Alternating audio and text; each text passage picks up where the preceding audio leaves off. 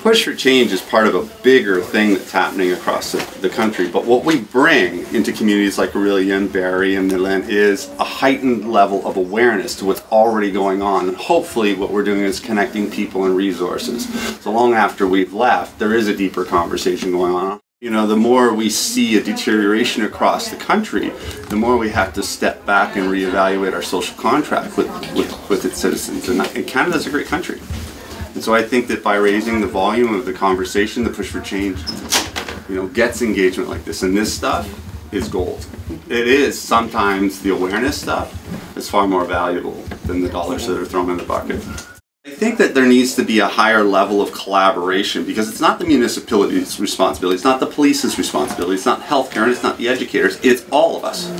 But you have to put the individual first and then surround them with the particular resources they need to be most successful.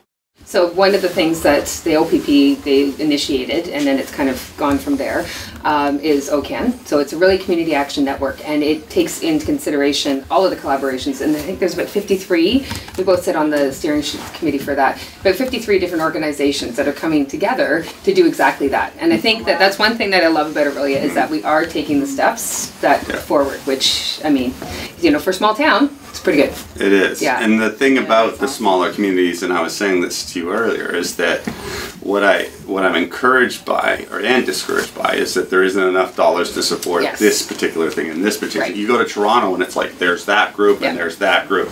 Here there has to organically, naturally work together. But that one word, collaboration. If you talk to Tim Richter from the Canadian Alliance to End Homelessness, if you talk to Dr. Stephen Gates, if you talk to Melanie Redmond from Away Home, they'll tell you that the most successful models in this country that are really moving and moving forward are organizations that have created really deep levels of collaboration. So I guess on behalf of the Georgian College Student Initiative Beneath the Blanket, we're proud to present these blankets to Linda Goodall, from the Executive Director from the Lighthouse Soup Kitchen and Shelter. We have with us Joe Roberts and Marie Roberts from the Push for Change, and part of the blankets here were collected on the November 25th Sleep Out Challenge at Georgian College, and we're happy to hand blankets to Linda. The ceremonial handoff. How many? She can take as many as she can. Thank you. And on behalf of the Lighthouse and all the people that we serve there, men and women, these will definitely go to good use. I can guarantee you that. So thank you. Really appreciate that. From the Push for Change, I just want to say that, and we said it earlier, but the level of engagement is what fires up the conversation, and there's long term that's what we need to do in the community, bringing in different folks, tapping into youth empowerment.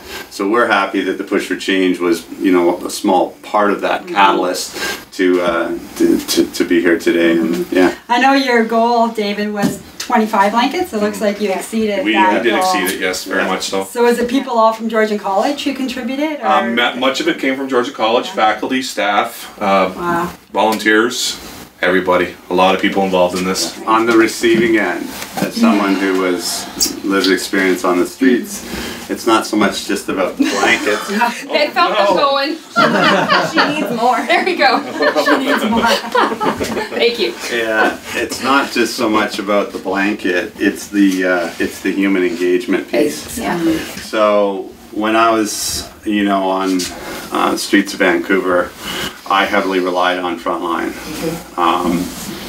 and it wasn't the bowl of soup, although I was hungry, or the blanket because I was cold. It was that there was a human being there on the other side. One of the things you can do that doesn't cost anything is you can see them and engage if you feel safe, and see them as a human being. And that's one of the things that when somebody comes in from the cold and needs a blanket. That's on that note, when I first started my first week at the Lighthouse, I would open the door for our soup kitchen. Opens at 9:30, and I was just saying hi to people. And this one gentleman comes in, and I'm like, "Hello, good morning." And he looks at me. He says, "Good morning." I said, "How are you?" And he's like, "Well, I'm better now." I've told you this. I remember that. Yeah, and he said, "Well, I'm better now." And I said, "Oh," he says, "Well, now that I've been seen," and I just went, "Wow!" Like I said, "Well, you're seen here." And it just, like that was one of those wins, if you want to say, right? Like I saw him and he needed that. So that was pretty impactful for me, for sure.